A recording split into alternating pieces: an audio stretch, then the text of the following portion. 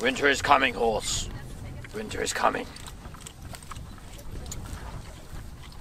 So I'm walking along the King's Road through the Dark Hedges to Castle Black, the home of the Night Watch. Now, if you don't know what I'm talking about, it's because you don't watch Game of Thrones. But if you do, then you'll be very jealous right now, because I'm at the Dark Hedges. Now, Northern Ireland is the home to many of the scenes and the plots of Game of Thrones, and you can come down here and see it for yourself, or you can see it another way. If you want to see the Game of Thrones, taking the chopper.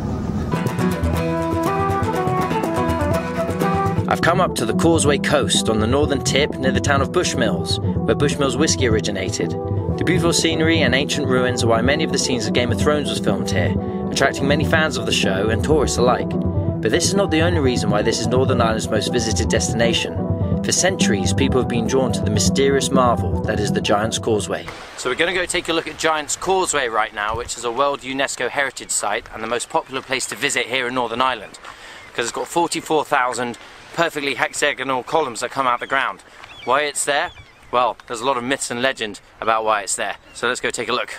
It's a collection of 44,000 basalt columns in perfectly hexagonal shapes coming out of the ground. Geologists believe that 65 million years ago, a volcano exploded. The lava flew into a riverbed, and as it cooled slowly, these cracks broke down into hexagonal shapes. So the geologist theory is a little bit far-fetched for the locals here, who believe a slightly different story.